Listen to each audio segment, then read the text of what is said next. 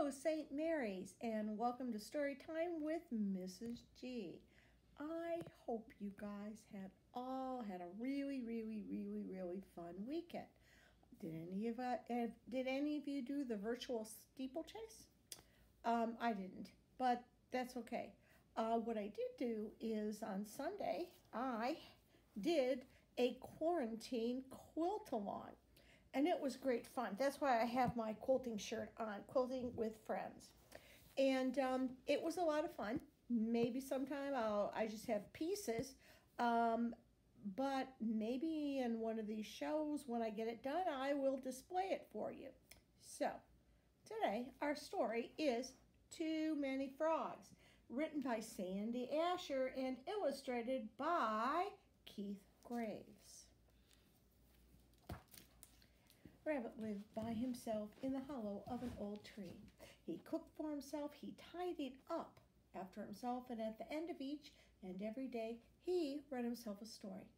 No fuss, no clutter, and Rabbit liked it. But one rainy evening, he heard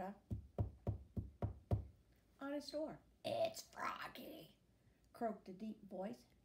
"Don't care for the storm." Rabbit opened the door. I was about to read myself a story. "Love to listen," Froggy cried and hopped right in. "Don't mind, do ya?" Well, I suppose not, Rabbit said. So Froggy listened while Rabbit read his story. "Well done." She cheered when Rabbit had finished. "Storm's ended too. Thanks for your kindness. Toodly-doo." I think the frog voice is going to leave now. The next evening, as usual, Rabbit finished his dinner, tidied up, and sat down to read himself a story. But before he could begin, he heard another at his door. "It's Froggy," croaked the same deep voice, and Rabbit opened the door. I was about to read myself a story. "I know," Froggy cried and hopped right on in. "Love to listen. But first, let's fix ourselves a snack or three. Don't mind, do ya?" Well, I suppose not, said Rabbit. So Froggy hopped and popped and whipped and flipped and mixed and fixed a snack or three. Too much fuss, Rabbit thought. But Froggy listened while Rabbit read his story. "Well done." He cheered when Rabbit had finished. "Snack's gone too. Thanks for your kindness. Toodle-doo." The next evening, Rabbit finished dinner, tidied up, sat down to read himself a story. But before he could begin, there was that at his door. "It's Froggy," croaked the familiar voice, and Rabbit opened the door. I was about to read, he began. "I know," Froggy croaked and hopped right in. "About to read yourself a story. Love to listen. But first, let's get ourselves all comfy cozy. Don't mind, do ya?" Well, I suppose not, said Rabbit. So Froggy fluffed and puffed and mushed and smushed and piled up billows of pillows. Too much clutter, Rabbit thought, but Froggy listened while Rabbit read his story. "Well done." He cheered when Rabbit had finished. "Bedtime too. Thanks for your kindness." Toodle-doo. The next evening, Rabbit finished dinner, tidied up, and sat down to read himself a story. But before he could begin, there was that... "It's Froggy."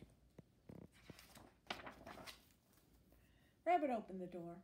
"I know," Froggy cried before Rabbit could say a single word.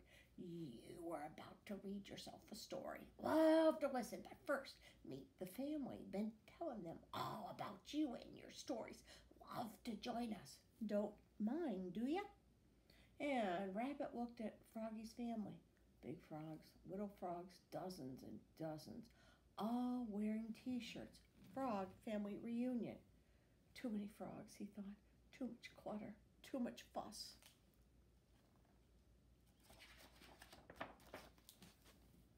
But I do mind, Froggy, he said at last. You do? Froggy asked. I never invited you in, Rabbit explained. I never invited you to fix a snack.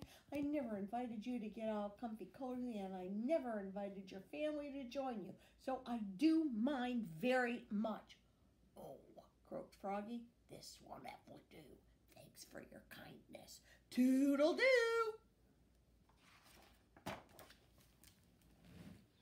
At last, Froggy sat down to read himself a story. For one anxious moment, he waited for a knock, knock, knock at his door. It never came. Don't mind, do you? He asked himself with a chuckle. Oh, most certainly not, he answered, and began to read. It was a good story. But something was missing. Snacks make a good story better, he thought. So he fixed himself a snack and read on. It was very, very good. But something was missing. Pillows make a good story better, he thought. So he fluffed himself a pillow and read on, and it was an exceptionally good story. But something was still missing. Rabbit blinked once. He blinked twice. And then he sighed. It's Froggy, he told himself at last. He loves to listen. And Rabbit opened his door, and there sat Froggy and his family waiting patiently to say they were sorry. Never meant to be rude, Froggy said. Brought you a t-shirt. Frog family reunion. Well, thank you, Rabbit said. I was about to read a story. Would you like to join me? Love the listen, cried the frogs. And they all hopped in, big frogs and little frogs and dozens, and Rabbit offered them a snack or three and helped them fluff their pillows, and then every frog listened while Rabbit read the story. Well done, they cheered when they had finished. So many frogs, Rabbit thought, so much fuss, so much clutter, and it was a different way of life, and Rabbit liked it. The end. So, boys and girls, we are in a situation that's a different way of life for all of us too. Right now, in this day and age, these frogs are not social distancing. So, I'm going to end the story tonight saying, make the best of your different way of life and remember to social distance. That's our story for today, and I look forward to seeing you all tomorrow. Bye-bye.